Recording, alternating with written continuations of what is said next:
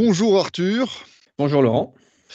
tu es le PDG, le propriétaire, l'instigateur, l'animateur, le producteur, je ne sais pas comment quel titre tu préfères de la chaîne YouTube Academia Homines, qui est une chaîne à saveur philosophique.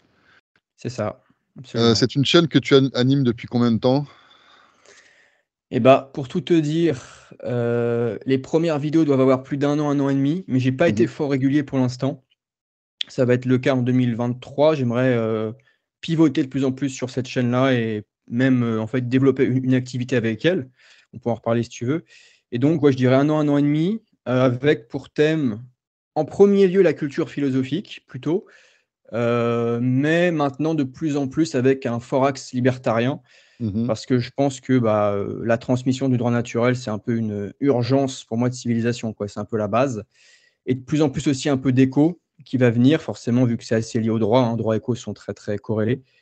Donc je dirais, culture philo, voire aussi un peu, on verra un peu plus tard, de littérature française, mais et plus maintenant un fort axe, libertarien.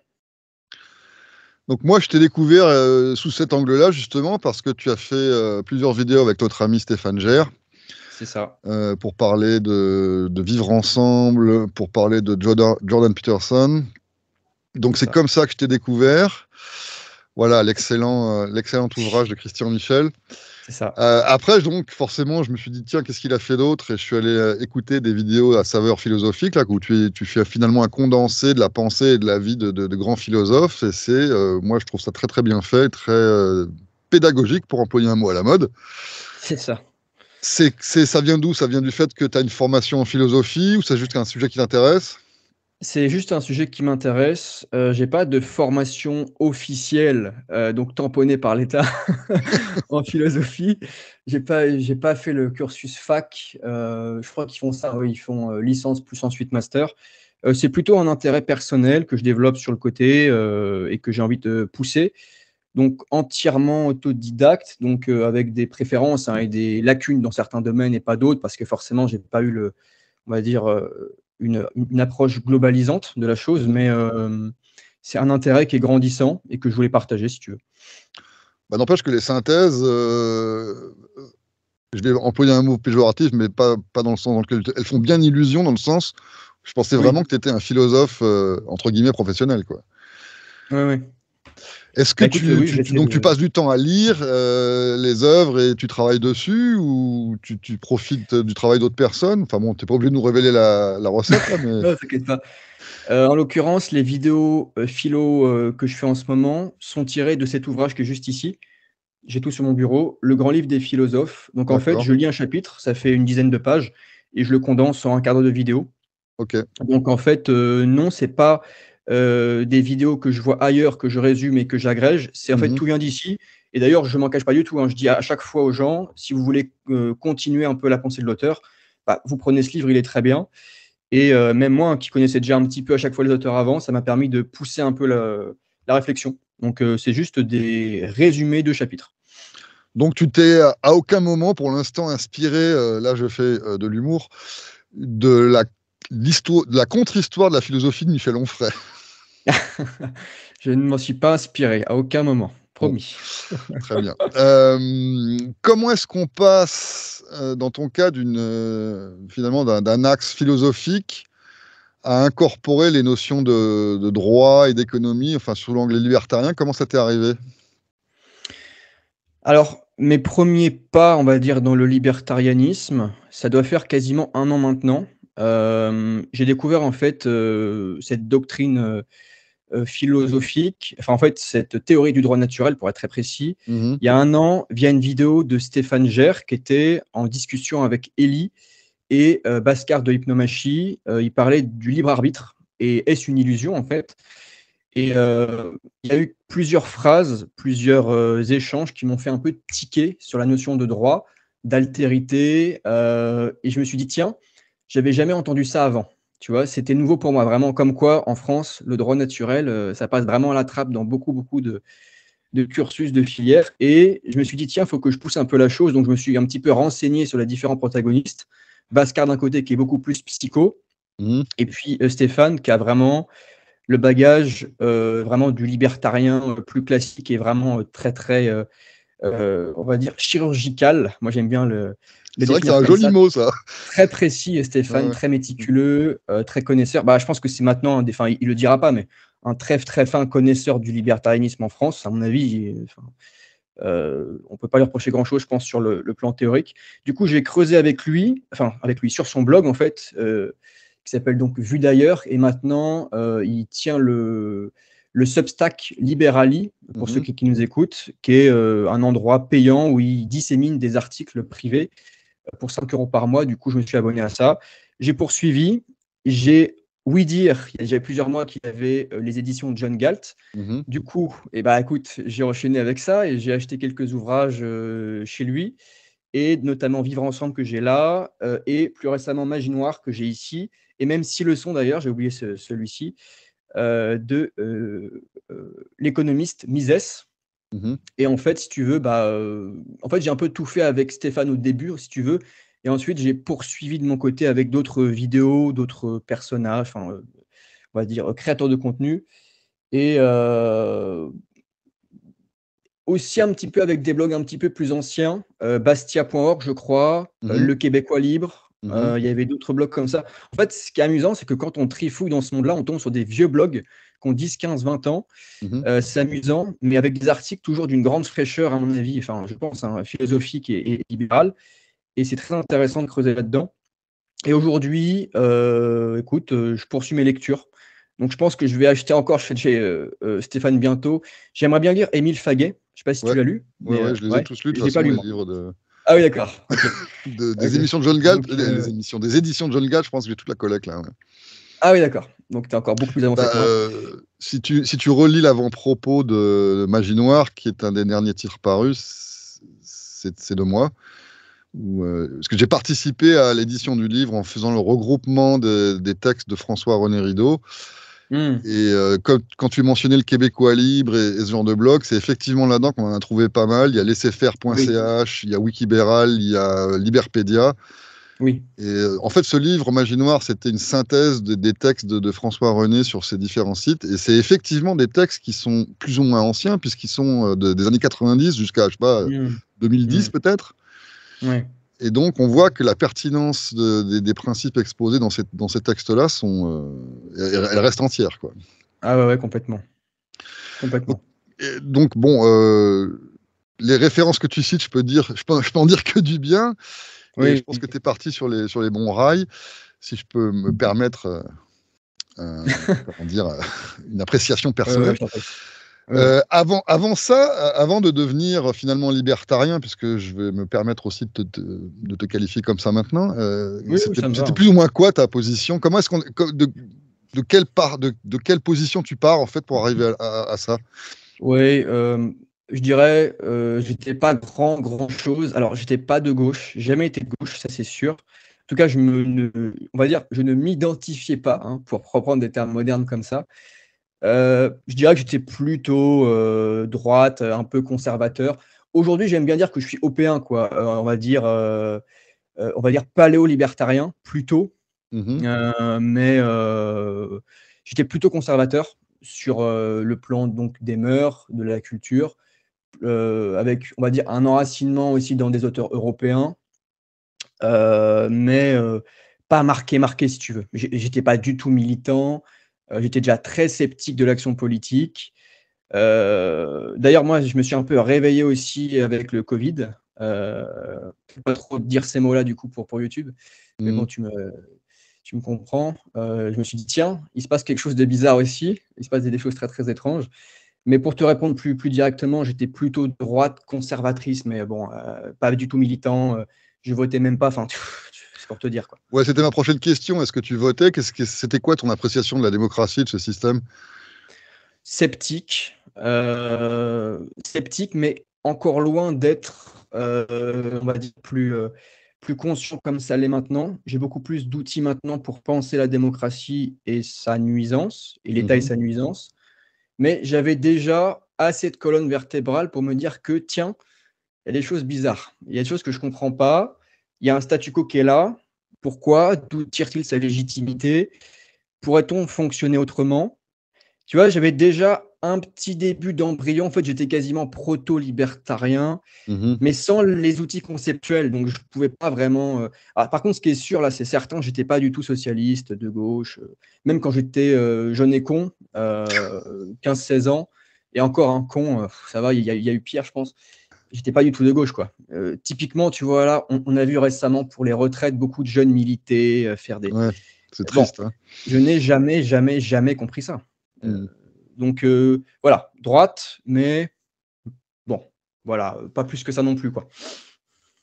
Est-ce que tu as comment dire, des conversations en privé ou dans ta vie de tous les jours où c'est un sujet qui revient souvent, ou tu es pas trop bruyant là-dessus dans ta vie de tous les jours? Ça, c'est juste une question en passant parce que ça dépend des tempéraments et puis ça m'intéresse Oui, de. tu as raison. Alors, en situation sociale, je me suis dit que j'en parlerais pas trop. Le peu de fois où ça a parlé de ces choses-là, ça s'est moyennement passé. Pas de mon côté, moi je suis toujours très, très chill, très, très, ça va bien se passer à ce niveau-là. Mais, la radicalité des positions libertariennes est telle, c'est tellement anti-égalitariste, Mhm. par essence quoi, que ça pose des problèmes et ça fait des bugs logiques chez on va dire nos opposants. J'aime même pas ce terme-là, mais passons. Et du coup, j'évite d'en parler. Et au niveau de ma famille et de mon cercle proche, les gens savent plus ou moins, mais c'est pas des thèmes qui reviennent trop parce que malheureusement, le débat est souvent assez inutile. Moi, j'aime mieux planter des graines, donner des indices, orienter, un peu en sous-main, comme ça, doucement, et voir si ça prend ou pas. Je suis pas dans le forcing, si tu veux, dans la conversion, hein. En fait, on peut pas convertir de force, me semble-t-il, ou en tout cas, c'est assez malsain. Et Ouais, ça n'a pas je de suis sens. assez, voilà, et je suis assez délicat avec ça. Donc, pour te répondre, j'en parle moyennement. Franchement, j'en parle moyennement. Bah, je te pose la question parce que c'est quand même des sujets qui sont finalement permanents, puisqu'on est en état permanent de crise depuis, je sais pas, 50 ans. Je parle de C'est crise ça, économique et de problèmes politiques. c'est En plus, ça. maintenant, il y a des guerres en plus. Enfin bon, les guerres, ça s'est jamais vraiment arrêté, mais là, on a un bel événement depuis un an et demi. Non, ça fait 2 ans maintenant. Non, ça fait un an. Un an, ouais. On est passé par toute la case piqûre, enfermement à la maison, etc. Bref, il n'y a aucun sujet de la vie de tous les jours, même s'il n'y avait pas tous ces événements-là. Il y a justement, chez vous en France, la soi-disant réforme des retraites. Après, il y a le CO2. Enfin bref, il n'y a aucun sujet qui n'est pas politique. Donc ça me C'est semble vrai. difficile de pas, à un moment donné, soit on dit rien, soit on affronte finalement toute la table et quoi. Ouais, du coup, moi, je dis pas grand-chose, ou alors beaucoup de second degré d'humour. Les gens comprennent quelque part. Ils poussent pas trop parce que le peu qui est passé, ça donne pas grand-chose. Heu, Pas mal de second degré d'humour, mais s'il faut vraiment discuter en profondeur, je l'ai déjà fait plusieurs fois avec des gens, plutôt du coup de gauche, Mhm. dans un cercle pas proche, mais on va dire, un second cercle que j'ai pu rencontrer en soirée ou à des occasions diverses et variées. Très, très vite, ça bloque, quoi. C'est compliqué de Ouais. faire passer. C'est là que je vois qu'il y a très peu de ponts, en tout cas, j'en vois pas beaucoup, à créer avec les gens qui sont vraiment enracinés à gauche. Très socialiste, très égalitariste, voire parfois woke, c'est très compliqué de faire des ponts. J'ai beaucoup plus eu de conversations riches et on sentait de feeling avec des gens de droite, plutôt conservateurs, identitaires, enfin je sais pas comment tu veux les appeler, où parfois ça s'éclairait. Il y avait des trucs, quand on leur dit comment l'État détruit leur culture, comment l'immigration leur est imposée, tu vois? C'est leur thème, hein. Là, ça peut connecter beaucoup plus. À gauche, c'est super compliqué, super compliqué. C'est drôle parce que j'ai un peu l'expérience, pas forcément inverse, mais disons Ouais. différente, où Mmh. j'ai eu personnellement des conversations avec des gens très gauchistes qui se Ouais. déclaraient même carrément communistes. Mais bon, après, je pense que c'est vraiment une question d'attitude personnelle par rapport à l'ouverture, disons, à la rationalité. Oui. Et sans leur faire changer d'avis comme ça, parce qu'effectivement, c'est un processus qui est long et qui doit venir de l'intérieur. Oui. Mmh. Et je pense que j'ai eu plus de réception favorable de gens qui, justement, comme tu l'as dit au début de conversation, qui ont allumé sur certains concepts dont ils étaient absolument OK. pas du tout au courant, enfin, pas conscients, parce que c'est quelque chose qu'on efface de la culture et de l'instruction à l'école, etc. Oui, oui. Et il y a des gens de droite avec qui j'ai parlé qui qui se sont beaucoup plus fâchés et énervés parce que justement, on leur ferme la porte à leurs jouets étatiques qui garantiraient, je ne sais pas quoi, les frontières, la culture, l'immigration, etc. Après, bon, on ne va pas faire des généralités sur des anecdotes. Oui. Hein. Ce qui m'intéresse plus, ce serait la réaction de ton audience, parce que ta chaîne a quand même un certain succès, elle a quand même plus d'1 millier d'abonnés. Oui, ça va. Est-ce que ta nouvelle lignée, ou pas ta nouvelle lignée, mais ton nouveau discours plus libertarien que philosophique a choqué des gens? Est-ce que tu as perdu des abonnés? Comment ça s'est passé vis-à-vis de ton audience qui existait déjà avant? Alors, c'est vrai que j'ai quand même démarré avec une ligne philosophie générale. Hein. C'est vrai, je suis pas démarré, pardon, je n'ai pas démarré en tant que libertarien affiché. D'ailleurs, c'est plutôt récent, entre guillemets, quoi. Je dirais quelques mois. Donc, c'est vrai que ça aurait pu me coûter peut-être des gens. J'ai pas l'impression que ça m'en ait coûté tant que ça. Quand je vois un peu mes chiffres, j'ai pas l'impression. Je dirais quand même que j'en ai perdu au passage. Les plus étatistes, en fait, j'ai quasiment que des gens de droite, c'est sûr, qui me suivent. Et je pense que j'ai dû perdre les plus bonapartistes, étatistes, socialistes. Ça, c'est assez certain, mais c'est pas non plus choquant. C'est aussi pour ça que je te dis que je vois quand même des ponts. Là, en ce moment, je fais une vidéo quasiment tous les jours sur Instagram et TikTok, où je dissémine des idées libertariennes. Aujourd'hui, j'ai parlé de l'inflation sous Dioclétien, tu sais, qui, enfin, tu connais, de toute façon, je sais pas, voilà. Et on va le dire pour l'audience, c'est l'empereur romain qui a ruiné l'Empire par une inflation de fou, voilà. Par des procédés à l'époque qui n'étaient pas de l'impression de monnaie, mais de rognure de pièces, etc., pour financer ses campagnes. Dioclétien, d'ailleurs, qui est souvent l'emblème de la persécution des chrétiens, ce qui n'est pas faux. Oui, moi, je trouve que c'est plus symbolique son coup de poignard, finalement son suicide impérial via l'inflation. Je te laisse continuer. Absolument. Et du coup, ces petites vidéos, je vois quand même qu'il y a un minimum de retours, que globalement, il n'y a pas trop de friction. Donc, je dirais que c'est plutôt bien passé la conversion, on va dire ça comme ça.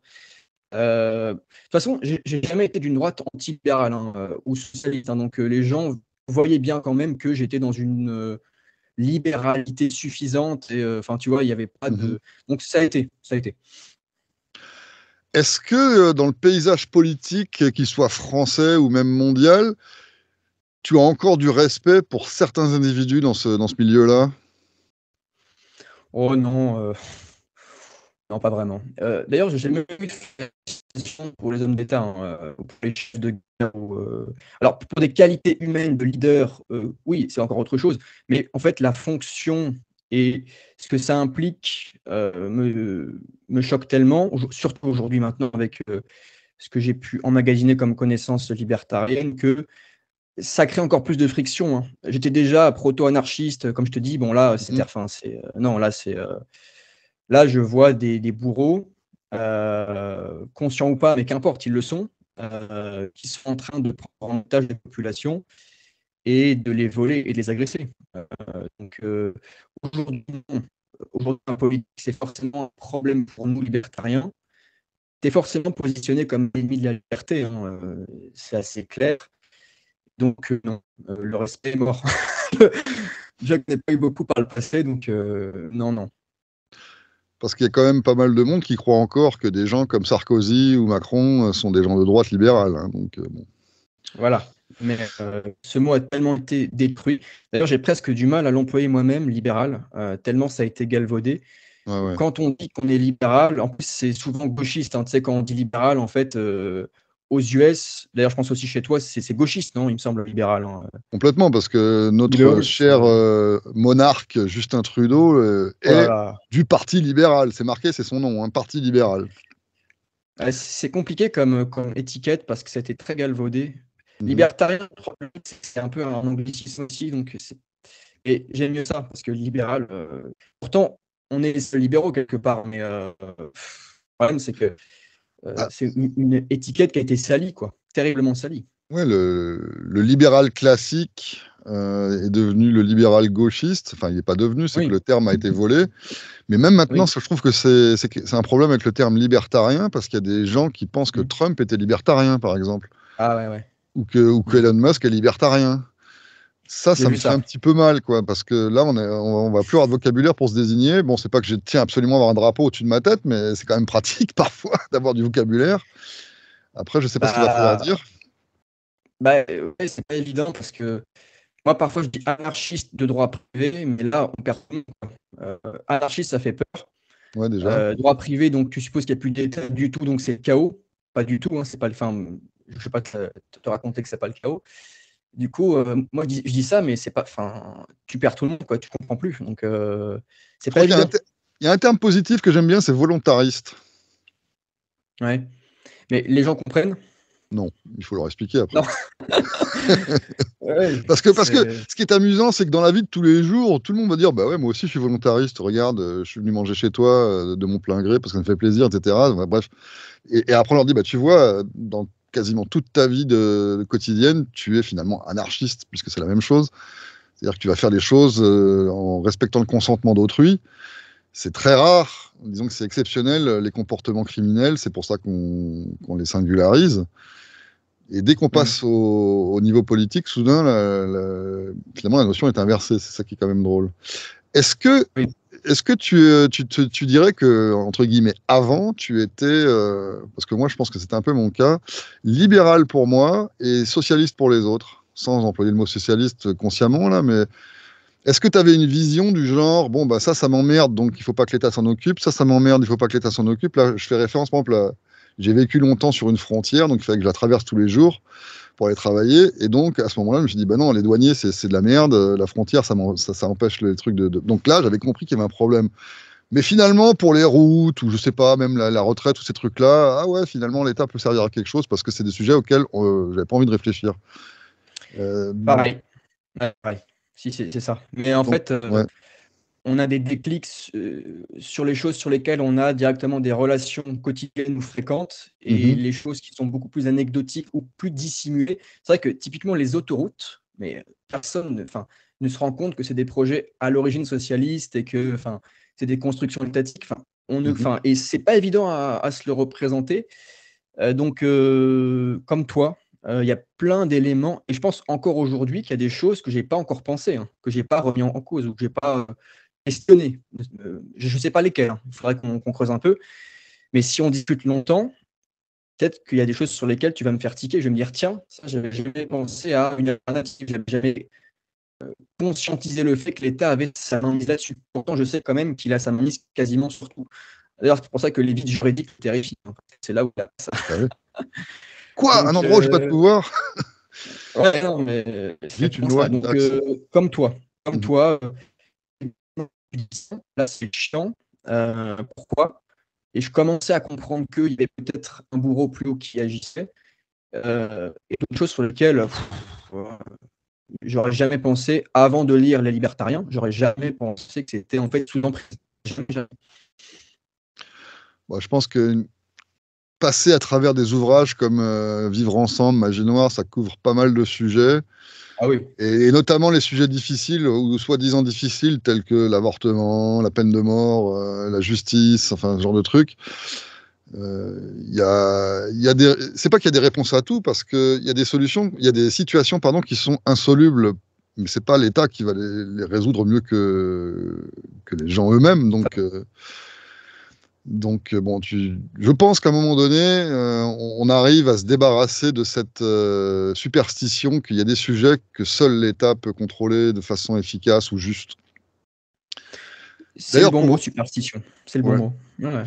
pour revenir justement sur ce mot de juste, au début de notre conversation, tu as dit que tu allais insuffler un ton donc à la fois de libéralisme, c'est-à-dire de droit naturel, et d'économie dans ta production vidéo. Est-ce que tu fais un lien inséparable entre les deux? Est-ce que tu penses que ce sont des sujets qui sont fortement imbriqués l'un dans l'autre? Oui, je le pense. Aujourd'hui, je dirais que j'ai une compréhension économique moins bonne que ma compréhension du droit. Par exemple, j'ai pas lu en profondeur quelqu'un comme Mises. J'ai lu les 6 leçons, certes, mais j'ai pas beaucoup creusé plus que ça. Mhm. Mais plus je creuse quand même, moins je vois comment. Plus je me dis plutôt qu'il me semble impossible de ne pas être autrichien à la fin, quoi.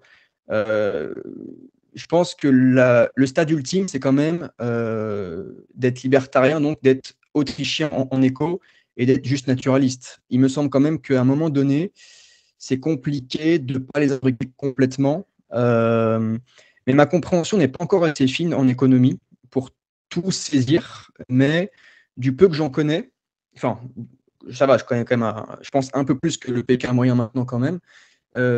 Oui, je vois de plus en plus les imbrications avec le juste naturalisme. Donc, pour ça, je renvoie les gens qui nous écoutent à Mises, du coup, de l'école autrichienne.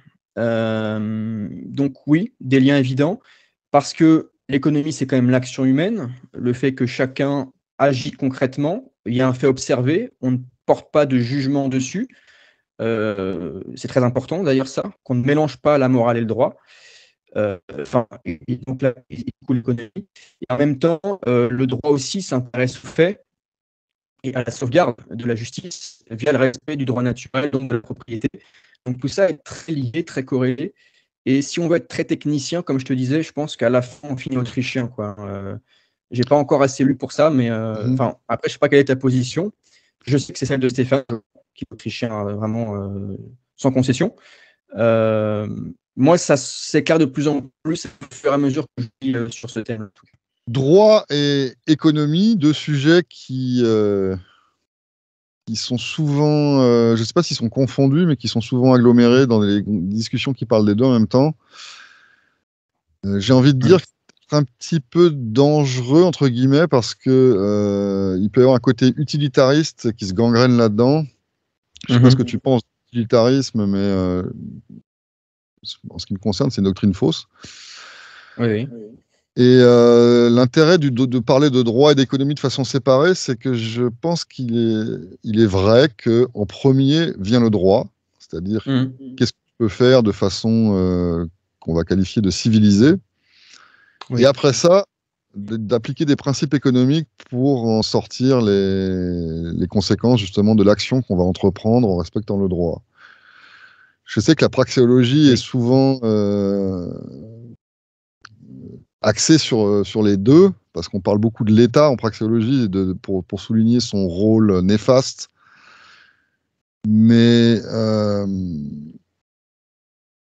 c'est un rôle néfaste par manque en tout cas d'après les textes de Von Mises, c'est un rôle néfaste de par son incapacité technique à savoir ce qui se passe, parce que en économie autrichienne, et dans la vie de tous les jours, on sait bien que l'information qui est nécessaire pour une coordination entre les individus et les entreprises, etc., ça vient du marché et des prix, et qu'une entité centralisée ne peut pas gérer ne serait-ce que 3 personnes, puisqu'elle ne peut pas savoir quels sont leurs intérêts personnels, etc. N'empêche qu'avant ça, je pense qu'il est intéressant de mettre en avant le côté du droit, parce que simplement, ça permet de désamorcer plein de conversations, quand on parlait tout à l'heure de discuter avec des gens de droite ou de gauche, qui vont commencer sur le thème « Ah ben oui, mais comment tu fais pour ?» Donc pour régler le problème X ou Y, alors que ce soit la justice, que ce soit l'instruction ou la santé, comment tu fais pour ? Il n'y a que ça qui compte, c'est le résultat final, et ça va finir en discussion à saveur économique, à saveur fausse, bien sûr, parce que d'après ces gens-là, qu'ils soient de droite ou de gauche, on a besoin de notre maman, l'État, au milieu de tout ça pour savoir quoi faire avec ses enfants. Mais si on commence la conversation avec « mais de toute façon, l'État, c'est un criminel puisqu'il va te contraindre à la pointe du fusil à faire des trucs que tu n'avais pas envisagés », ça permet de couper court, mais surtout, ça permet d'établir le fait que, c'est peut-être un pléonasme, mais l'État est un criminel. Absolument. Pour ça que j'aime bien être un peu, on va dire, anal sur la séparation des pouvoirs. Je ne sais plus dans quelle auteur j'avais lu ça, mais lexicographiquement, il y a un ordre, et d'abord c'est le droit qui vient en premier, et une fois qu'on a réglé les problèmes de droit, on peut parler des problèmes économiques. Oui, je suis d'accord avec ça. C'est pour ça que d'ailleurs je voulais te poser la question de tuer pour de l'argent. Est-ce que c'est une phrase qui t'évoque quelque chose d'intéressant, ou disons de contemporain?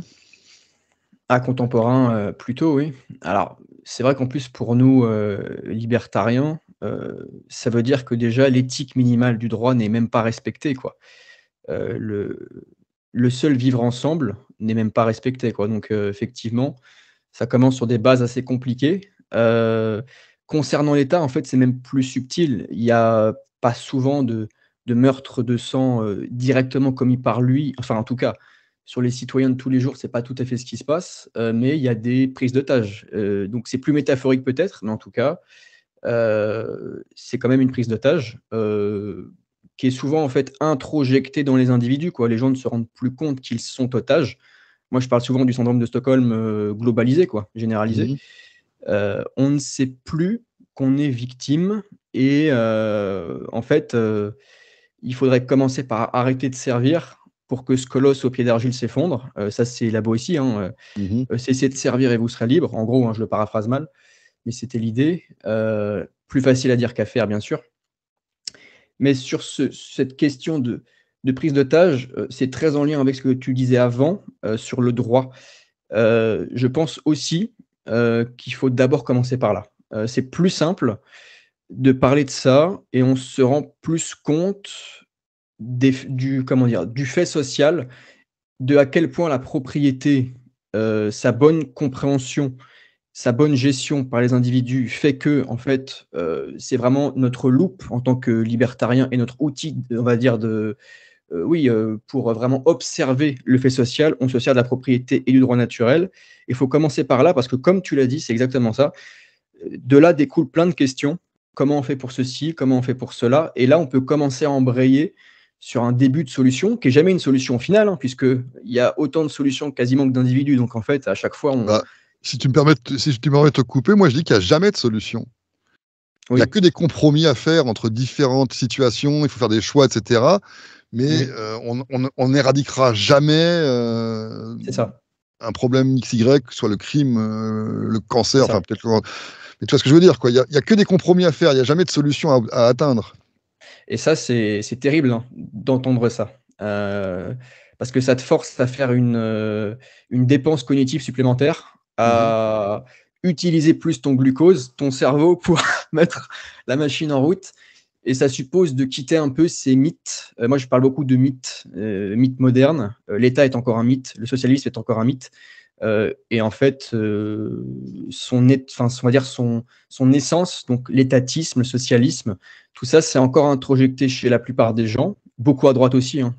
On parlait tout à l'heure de socialisme et de gens de droite et de gauche, encore beaucoup à droite, hein, on a encore beaucoup de Tous des gens qui sont, socialistes, même à droite. c'est ça. Donc c'est très introjecté, c'est très inconscient justement, à mon avis, hein. Je pense que la plupart des gens ne se rendent en fait, ils se rendent pas compte, à mon avis, hein, pour la plupart des gens, quand on parle, du fait que l'impôt est un vol, tiens, c'est amusant comme phrase. Et pour les gens, c'est pas évident à entendre parce qu'il faut remettre en question toute la socioculture, il faut Mhm. remettre en question, le comment financer des choses qui paraissent très importantes, l'éducation, les infrastructures, la santé, les autoroutes, on en parlait. C'est en fait, ça demande tellement d'efforts, d'imagination. En fait, la liberté, c'est un méta-récit, c'est un méta-cadre, ça dépasse, ça surplombe. Mhm. Donc, vu que ça suppose tout, que ça permet tout dans le respect du droit naturel, évidemment, qui est l'éthique minimale, qu'on porte nous, ça demande beaucoup d'efforts. La liberté, c'est aristocratique, hein. Absolument. C'est pour ça que c'est anti-égalitariste par essence, que ça nivelle par le haut, la liberté, tout est nivelé par le haut par la liberté et que ça permet une pluralité de choses qui sont aujourd'hui quasiment pas imaginables, quoi. Et ce qu'on disait l'autre fois avec Stéphane, je ne sais plus si c'était en off ou en live, c'est qu'en fait, la civilisation a réussi à se porter à peu près bien jusque-là, malgré les démocraties et les États, et jamais grâce à elles Bien sûr. ou à lui, si on parle de Bien l'État. sûr. Et ça, c'est très compliqué. Non, mais nous, on dit bien sûr, mais tu vois, tu dis ça aux gens, comment ça? Enfin, au contraire, pour eux, heureusement qu'il y a eu un État, pour eux, tu vois? Ah oui, c'est la clé de voûte de tout ce qui tient, là, parce que sans lui, ce serait fini, ce serait Mad Max en une semaine, quoi, en gros. Ça Mais serait, remarque, c'est ce ça. ce que je peux comprendre dans ce genre d'attitude que les étatistes ont, c'est on part d'une situation actuelle, contemporaine, qui est ce qu'elle est, Mmh. c'est-à-dire qu'on est perclus d'États sur toute la planète. Oui, Donc quand on leur parle de vivre sans État, ils s'imaginent que ce soir à minuit, on débranche le truc et demain, qu'est-ce C'est qui ça. se passe? C'est pas ça le discours, hein.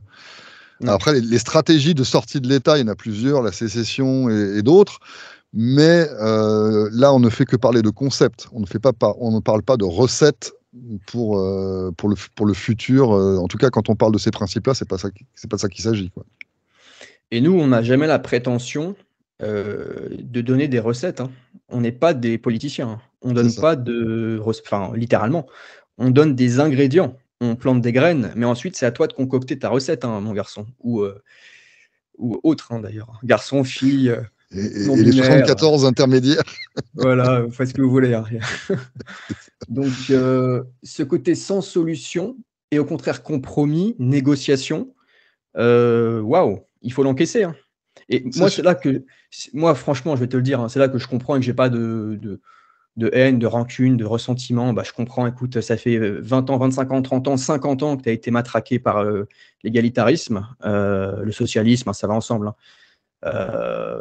D'ailleurs, en fait, pour la plupart des gens, c'est trop tard, hein, c'est trop compliqué de sortir du logiciel. Ça fait trop Euh, mal, surtout. Ça fait trop mal. Il faudrait Il y a rejeter trop. toute une vie de Mais oui, foi, finalement.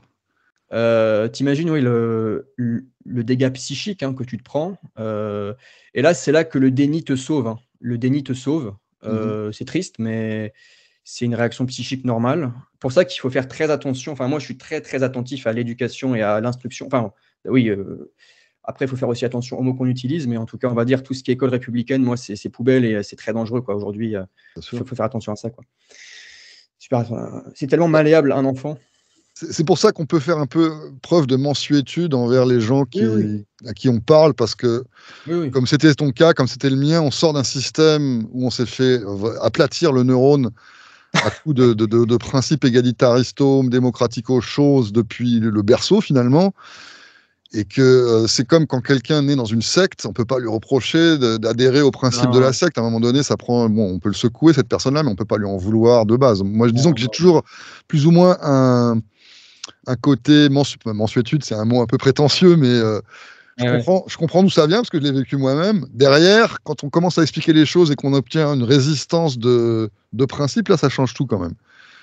Il y a des gens qui Oui, refusent oui. il y a des gens qui refusent de rentrer dans ces conversations-là et qui s'arc-boutent sur la foi démocratique. Ah Et oui. d'ailleurs, c'est amusant parce que tout à l'heure, je disais tuer pour de l'argent, qu'est-ce que ça t'évoque? C'est un peu une histoire qui fait toujours un succès à table, surtout quand il y a plein de gens, Oui. la famille, etc. Quand on essaye de détricoter justement le principe de la démocratie, c'est que des gens se regroupent pour décider de choses arbitrairement, enfin en tout Mmh. cas qui ne dépendent pas du droit, qui sont que des décrets de la part de la masse, comme payer l'impôt. Tu disais que l'impôt est un vol. Donc qu'est-ce qui se passe quand on ne paye pas l'impôt? Donc la masse a décidé qu'il fallait payer un impôt. Toi, tu refuses de le faire. Et Donc oui. là, tu commences à rentrer dans un conflit avec l'autorité publique qui va t'envoyer des lettres. Une fois que tu n'auras Mmh. pas répondu aux lettres, ce sera des lettres recommandées. Tu vas C'est les ça. ignorer aussi, donc après ils vont t'envoyer un huissier, tu vas dire non, vous rentrez pas chez moi, ils vont essayer de te saisir ton compte en banque. Si tu as pris les précautions pour ne pas te faire saisir ton compte en banque parce que tu l'as mis ailleurs, dans un autre pays ou je sais pas quoi, alors on va se pointer chez toi avec des gens armés qui vont Oui. essayer de saisir physiquement tes biens personnels pour soi-disant payer la dette que tu leur dois. Ça. Et si tu résistes à cette invasion, on va essayer physiquement de te saisir et de te kidnapper. Et si tu résistes à ce kidnapping, bah, ça peut aller jusqu'à ce qu'on t'assassine. Donc, Oui. tuer pour de l'argent, c'est finalement le modus operandi des gens de l'État, mais j'ai envie d'accuser de complicité tous ceux qui votent pour ce système-là. Ou Bien contre, sûr. d'ailleurs, je m'en fous, mais les gens qui participent par un vote à alimenter cette notion qu'on a le droit, enfin, qu'on a besoin d'un État, donc une autorité suprême qui a le droit de vie et de mort sur les gens, bah, c'est de la complicité de meurtre. Donc bon, c'est très provocateur quand les Oui, gens oui. sont pas au courant de tous les principes sous-jacents, mais c'est vrai. Ah bah oui, non, mais les faits sont les faits. Ils ne savent pas qu'ils le sont, simplement, comme beaucoup C'est de ça. choses. Mhm. Mettre un bulletin dans l'urne, c'est continuer, la tyrannie, par la majorité en l'occurrence, mais qu'importe, hein, ça reste une tyrannie. Bien sûr. Encore faut-il conscientiser la chose et c'est là qu'il faut être habile, Alors moi, tu sais, quand je crée du contenu, c'est pour ça, hein, comme le fait Stéphane, comme tu le fais, j'imagine aussi à côté, pour essayer de réveiller un peu une minorité active, peut-être plus tard, parce qu'on sait très bien, en plus, avec un discours comme le nôtre, qu'on s'adresse à 0,001%. Enfin, non, c'est pas vrai ce que je dis. On Ouais, s'adresse à beaucoup de gens, j'allais te mais corriger. ouais, On s'adresse à tout le monde, mais on n'en touche qu'une fraction infime.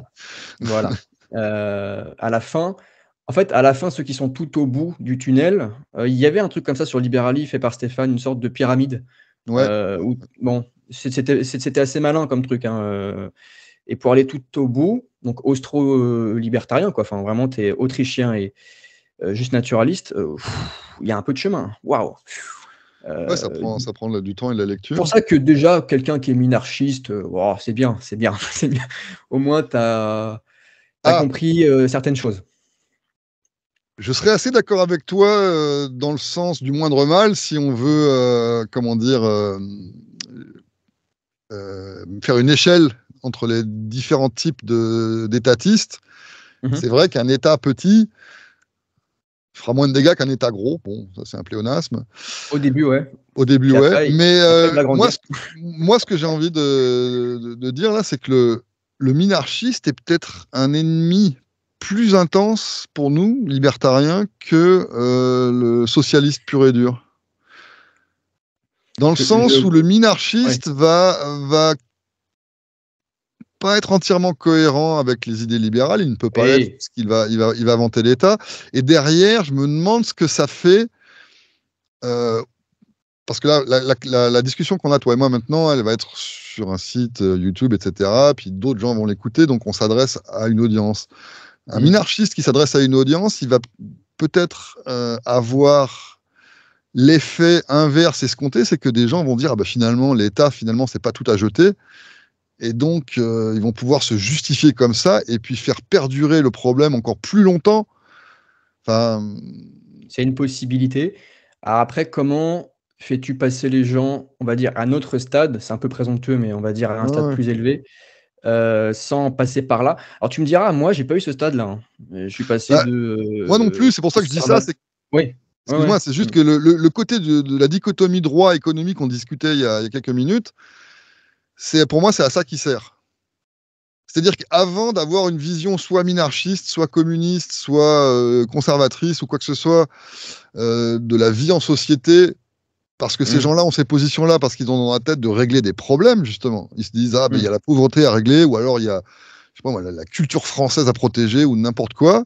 Ils ont comme Mmh. ça un grand but, et pour eux, le moyen d'arriver à cette fin-là, ben, c'est leur politique, qu'elle soit de droite ou de gauche, ou minarchiste. Alors que si on commence à poser sur la table que la première chose à étudier, c'est le droit, et donc que la phrase «la fin justifie les moyens» est forcément fausse, tant que les moyens sont des êtres humains et donc des individus qui sont censés être libres, Mmh. cette phrase «la fin ne justifie pas les moyens» est censée retirer le tapis sous le pied de n'importe quelle position politicienne, qu'elle soit minarchiste ou de gauche. C'est pour ça que Ouais, absolument. j'ai un peu peur des minarchistes, ou disons que je suis assez défiant envers leur position, dans le sens où s'ils sont comme, d'ailleurs, on parle beaucoup de Stéphane dans cette émission-là, mais ça c'est une de ces phrases, si on Mmh. choisit le moindre mal, on choisit le mal. Ben voilà Ah bah quoi. oui. Oui, et puis, ce que j'ai pas encore élucidé, c'est en termes de logique, je comprends pas pourquoi on va pas plus loin. Heu, c'est encore un peu un mystère. Moi, j'ai eu ce bon, on va dire, allez, droite conservatrice, vraiment, libertarien. Enfin, j'ai pas eu de, parce que je prends tous les principes, je les comprends. Il y a des axiomes qui sont robustes. Il y a une épistémologie qui est là. J'ai lu Hope et Rothbard. Mhm. C'est cohérent, c'est rationnel. Bah, pourquoi j'irais pas au bout, quoi? Et en fait, ça ne saute pas sur les fonctions régaliennes, apparemment pour ces gens. Justice, police, ça a un peu de mal à passer. Et là, c'est une confusion fonction-organe, C'est ça. un plafond de verre fonction-organe, comme il y a un plafond de verre droit moral, par exemple, très connu. Je ne sais pas pourquoi ils sautent pas. Moi, c'est encore un peu un mystère. Peut-être qu'on est plus rationnel que la moyenne, Là, je nous jette un peu des fleurs, je ne sais pas. Alors, paraît-il, alors ça, c'est un peu le truc de Stéphane, qu'il y a quand même plutôt des hauts cuits dans la commu libertarienne. Je ne sais pas, c'est pas moi qui dis ça. Comme tu le disais tout à l'heure, ça prend des ressources psychologiques pour aller jusqu'au bout du Ah truc. ouais, Je c'est suis pas en ça. train de dire qu'il n'y a que des génies dans ce milieu-là et puis qu'on est Non, meilleur que les autres. C'est juste en fait, c'est plus, à mon avis, une question d'attitude que d'intelligence. Est-ce que tu vas avoir la persévérance personnelle d'aller jusqu'au bout du raisonnement? Parce que le raisonnement est simple, ça ne requiert pas bah non, c'est ça. C'est des ça. montagnes de neurones. Moi, Je veux dire, c'est accessible à je, tout le soupe- monde. je soupçonne des résistances psychologiques, hein. Je soupçonne Voilà. une peur. Pour moi, il y a un truc des tripes, hein. Il y a un truc des tripes qui est pas. Il y a eu trop d'introjections étatistes. Il faut sortir, il faut tout vomir. Et ça fait mal, tu sais, quand ça sort, ça brûle un peu. Mais il faut quand même, il faut que ça brûle. Mhm. Moi, j'ai eu pareil, j'ai eu un peu de dissonance pendant 1 ou 2 mois. Peut-être enfin, tu te dis, tiens, mais qu'est-ce qui se passe? Puis après, c'est bon, ça passe. Donc, faut ce courage-là. Il y a vraiment des gens, par contre, qui sont limités, hein. Moi, il y a des gens, ils ne comprennent pas ce que je leur dis, hein. Ils pigent pas, c'est pas grave. Ils resteront un peu en pré-rationnel. C'est un peu tristoun, mais ça passe pas, hein. Je ne pouvais pas expliquer le truc. Mais il y a des gens, ils pigent. Et quand tu es minarchiste, tu as quand même compris que l'État est un problème, mais tu veux quand même le garder pour des fonctions que les individus pourraient résoudre eux-mêmes. Il y a un truc que j'ai pas encore pigé. Bon, tu as eu on va dire comment dire ça? Une interview avec le Guise sur ce Mhm. sujet-là. Mhm. Et c'est vrai que j'ai encore un petit peu de mal avec cette position-là. Et là où je te rejoins, c'est que pour nous qui sommes radicaux, au sens la racine, hein, on va vraiment au fond des choses, ça nous freine un peu. Ça peut travestir nos positions. Ça peut semer un peu de confusion. De quoi qui Moi, je sème me la méfie confusion? leur position, Ah oui, parce qu'on peut les prendre pour des libertariens. oui, c'est ça. C'est problématique. Tout comme quand tu me disais qu'on prend Trump pour un libertarien, c'est problématique, ou Musk, hein, qu'importe. Mhm. Et le problème, c'est que ça, c'est un peu la ruse du diable, hein. Semer la confusion, diviser, hein, diviser, c'est problématique.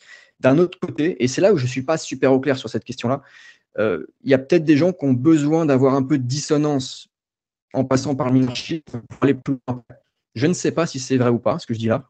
Est-ce qu'il n'y a pas quelques mois, quelques années à passer là-dedans avant de comprendre que bah non? Ou est-ce qu'il faut faire le grand saut? Et à quel point est-ce que c'est psychologique aussi? Mais toi, par Tu exemple, est-ce vois? qu'il y a encore des sujets qui te bloquent, sur lesquels tu penses Je crois pas, hein. Comme je te c'est disais ça? tout à l'heure, tu vas peut-être me remuer sur un ou 2 trucs, puis tu vas m'expliquer, et puis je pense que je vais comprendre, j'espère. Jusque-là, tout ce que j'ai pu en fait, quand j'ai pigé le droit, et c'est là où tu as complètement raison, il faut comprendre d'abord le droit. C'est ça? Quand tu comprends le droit, tu comprends quasiment tout, hein.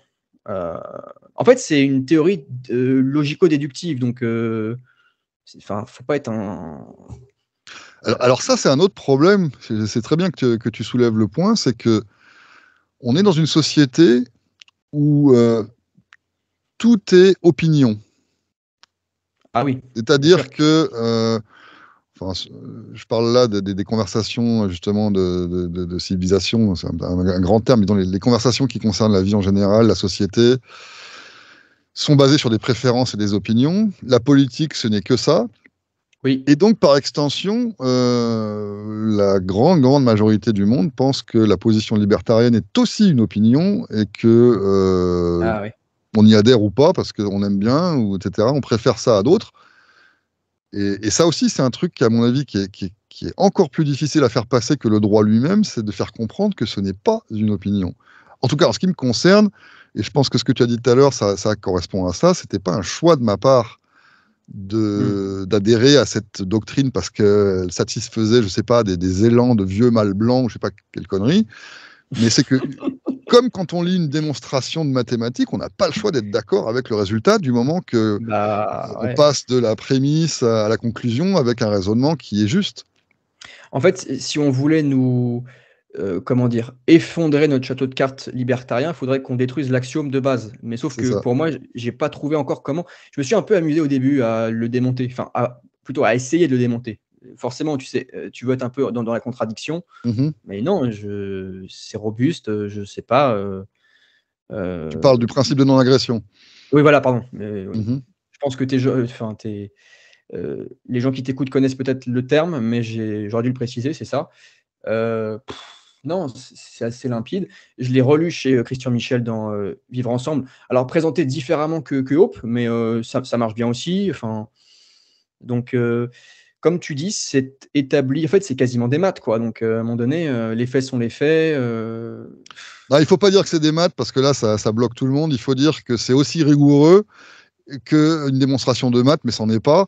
Et on fait juste une analogie avec C'est des ça. démonstrations mathématiques. Mais sinon, Ça. après, on va passer pour des tarés, quoi.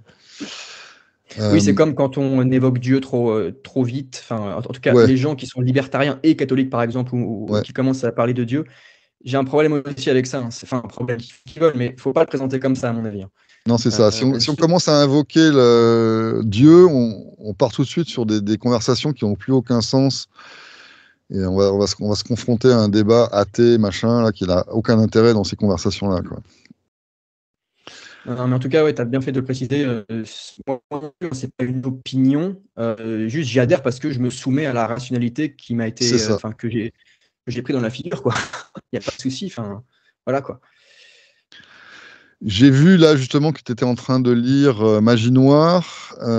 Oui. Bon, tu as lu aussi Vivre ensemble. Est-ce que dans ces ouvrages-là, tu as trouvé des choses qui te paraissaient soit pas claires, soit même fausses, ou que tu avais envie de discuter, qui te paraissaient, disons, pas Euh, forcément aller dans le bon sens? Écoute, alors sur Magie Noire, je suis au tout début, donc je ne pourrais pas te dire. Je suis à la page 40, je l'ai ici, page 40, donc je suis Ok. vraiment au tout début. Il y a quoi? Il y a 250 pages, je crois. Donc, je suis vraiment au tout début. Sur Mhm. Vivre ensemble, globalement, tout m'a été assez clair. Enfin, oui, personnellement, ça m'a semblé assez clair. Peut-être que sur la question de la justice, il y a des petits points où c'est tellement plus, on va dire, moins rigide que notre système actuel que j'aurais pu me poser certaines questions. Il faudrait peut-être que je reprenne le temps de lire ce chapitre-là sur tout ce qui est justice, à la rigueur. Mais ce que j'avais Mhm. lu ne m'a pas, en fait, ça m'a pas choqué ou je ne me suis pas dit, tiens, je ne suis pas d'accord. Simplement, j'aurais pu me poser plus de questions là, alors qu'il y a des choses où c'est absolument limpide, hein. Un truc tout bête sur tout ce qui est immigration. C'est limpide que c'est l'État qui impose l'immigration et que le migrant doit être désiré parce qu'il y a un droit de propriété, qu'il faut respecter donc celui qui accueille. Ça, quand j'ai compris ça, c'était limpide pour moi. Tu vois, c'est une question qui est traitée par le libéralisme de façon impériale, Mhm. qui est facile, je trouve. Euh, Peut-être, je te dirais, la justice, si on creusait vraiment des petites situations où je serais peut-être un peu plus flou pour te répondre pour notre entretien. Mais pour l'essentiel, vu que j'avais pigé le droit juste avant de lire Vivre ensemble avec les articles de Stéphane, en fait, Mhm. ça a été un approfondissement, mais C'est ça. j'avais déjà compris l'essentiel. Bon, typiquement, les sujets qui sont toujours un peu délicats et qu'on aborde avec un peu de circonspection, c'est les enfants, les personnes Oui, faibles et qui ne sont pas autonomes, et ce genre de choses, quoi. ça me Après, il y rappelle a ta aussi discussion le avec. traitement des crimes de sang, etc., quoi. Oui, oui, c'est ça. Typiquement, on peut se demander quelle est la comment gérer effectivement un cas de viol, de meurtre de sang. Mais en fait, il y a quasiment autant de réponses qu'il y aura d'arbitres et de situations. C'est peut-être plus flou, mais en réalité, la liberté y répond aussi parfaitement, quoi. Simplement, il faut avoir ce courage et cette imagination aussi et penser à cette notion de négociation, encore une fois, hein. Tout le temps la négociation, Mhm. l'arbitrage. Bah, comme tu disais tout à l'heure, il ne faut pas confondre la fonction et l'organe, parce que la Voilà. fonction sécurité, la fonction santé, la fonction instruction, la fonction route, pour parler des grands Mhm. canards, tout le monde est d'accord avec, on en veut de tout ça, là, mais ce que les gens n'arrivent jamais vraiment à expliquer de manière rationnelle, c'est pourquoi on a besoin d'un monopole sur ces industries ou ces services-là, et en Oui. quoi c'est un avantage économique peut-être, mais en quoi ça respecte le droit, ça, ce n'est jamais le cas non plus. Donc, bon. C'est vrai, et même en écho, j'ai déjà débloqué un tout petit peu des situations en parlant des bénéfices de la concurrence, que ça tirait la qualité vers le haut et que c'est peut-être moins évident quand même avec l'écho sur le monopole, je sais pas. C'est vrai que le droit, c'est imparable en termes de tout ce qui est, on va dire, légitimité, si tu veux, quelque part. Ça marche bien, en général. Et sur cette question-là, tu vois, moi, je parle souvent de la concurrence. Tu vois, la concurrence tire forcément la qualité vers le haut, vu que tu as de plus en plus de choix. Les gens vont forcément sélectionner ce qui leur correspond le mieux. Et il y a une punition aussi du réel, quoi. Hein, il n'y a plus de délire de subvention qui maintiennent artificiellement en vie des boîtes ou des médias ou des structures qui en fait, ne devraient pas exister. Là, je pense à toute notre structure du bon service public en France. Je ne sais pas si tu as pareil chez toi, mais bon, On est servi, ouais. c'est compliqué. Il y a aussi beaucoup de boîtes subventionnées. Après, on peut aller très loin. Hein. Toutes les boîtes qui sont en connivence avec l'État, c'est un enfer aussi. Bon, voilà. C'est un sujet compliqué aussi. Bah, écoute, je pense que ça fait un joli tour de la question. Donc, tu es pour de l'argent, on n'est pas d'accord. On n'est pas d'accord que vous le fassiez, on n'est pas d'accord pour que vous votiez pour. Donc, s'il vous plaît, arrêtez de voter, soyez des êtres humains. C'est ça. Je te remercie beaucoup, Arthur, pour cette conversation. Merci à toi pour l'invitation, Viande Tiède. Je te propose qu'on se revoie dans un futur proche, éventuellement sur un thème plus précis, parce que là, c'était histoire de faire connaissance. Oui. J'aime bien personnellement l'idée de réseauter un petit peu entre producteurs, même si on est très très intimiste là avec des petites audiences, mais entre producteurs de ce genre de contenu, en tout cas dans le milieu francophone, il n'y en a pas des masses, donc ça vaut la peine de s'entrecroiser, je dirais. C'est ça. C'est très important de faire jouer cette logique d'écosystème, vraiment comme un système vivant qui s'auto-alimente avec des audiences qui se recroisent, qui découvrent d'autres auteurs. L'info, il faut qu'elle circule, elle est libre, n'est-ce pas? Et donc, à nous de la faire vivre. Voilà. Est-ce que à côté de tes activités sur le web, tu comptes faire d'autres choses, comme, je sais pas, écrire soit un roman, soit un traité, soit avoir une émission de radio, je sais pas. Est-ce que tu as des trucs dans ce sens-là? Émission de radio, je n'y ai pas pensé spécialement. Plutôt l'écriture qui m'intéresserait. Plutôt de l'essai philosophique. Et je pense partir au début sur soit des choses pour vulgariser ou pour plutôt expliquer la liberté. En tout cas, ce que j'en ai compris pour l'instant. Et après, des choses plus culture philo, donc des auteurs qui m'ont marqué, qui m'ont plu, qui m'ont intrigué, que je pense intéressant pour d'autres raisons. Là, on n'est plus du tout sur la liberté, mais plutôt en philo morale, par exemple, ou des choses liées à l'éthique, plutôt pour, a priori, vulgariser ce que j'ai compris de la liberté, et en philosophie plus classique, plus générale. Maintenant, ce n'est pas des projets court-termistes ou immédiats. Pour l'instant, je préfère développer ma chaîne et en fait documenter un peu mon activité, puisqu'en fait, une vidéo, pour moi, ça correspond à mes lectures du moment.